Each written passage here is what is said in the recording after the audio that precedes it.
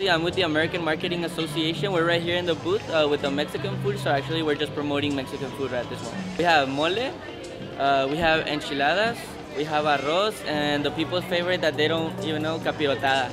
And actually, just a quick update. Mole actually was created by the nuns back in time. They're actually the ones that created it to feed each other. So, this happens once a year around this day. So yes, I do encourage people to come, but I rather encourage them to actually join an organization and participate because you learn a lot.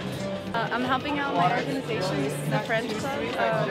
This is my first semester in it, but I'm really enjoying it. The menu du jour, c'est the tapenade spread, which is basically olives and garlic, and you spread it over a little thin bread. And then the dessert is mousse au chocolat, which it's basically whipped cream with chocolate, melted chocolate in it, and then you put whipped cream and raspberries on top, and also Montelot, which is mint tea, so just water and mint.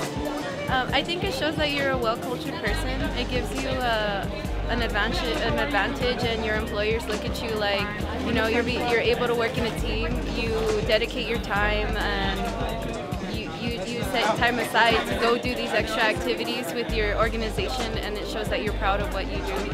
And I really am proud of UTEP, and I'm proud of my organization, Le Club Français. Our organization name is Chinese Students and Scholar Association.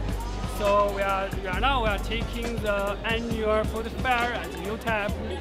Since all of these things is traditional Chinese food, we really wanted to give your guys some real Chinese food, you know. Maybe sometimes if you wanted to get some Chinese food at the restaurant at the US, but I'm not sure it's very native, it's very real. Yes, we're with Environmental Advocates. We're an RSO here at UTEP that's dedicated to, I guess, advocating for environmental issues in UTEP and throughout the El Paso community.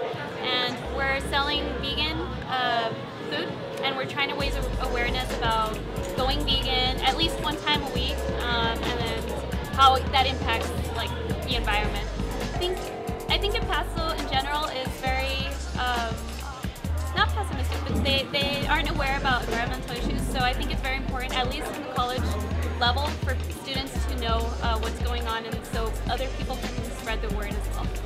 Yeah, we're with the RISE, which stands for Academic Revival of Indigenous Studies in Education. We want to help Native American students find scholarships, but we also want to educate the larger UTEP campus about Native American culture, diversity, history, current events. Well, we're serving Navajo tacos. It's a fusion of Hispanic cooking and Navajo fry breads. It's just a fry bread with a bunch of meat, beans, vegetables on it. And we're serving a lamb stew with green chili, hominy, another kind of fusion of the cultures. So One Campus UTEP is the campus chapter of the national organization. So what we do is that we get college students more aware of how developing countries actually function. And so we educate and we advocate, and then we also provide fun activities, socials, and things like that for students to just jump in and see what they can do in order to change the world one step at a time. So we chose sweet potatoes because they provide a lot of nutrients and they're really inexpensive. So it's a very good crop for the countries in Africa and the sub-Saharan region. So what we're serving today is sweet potato fries, sweet potato cookies, and then we also have a hibiscus African tea.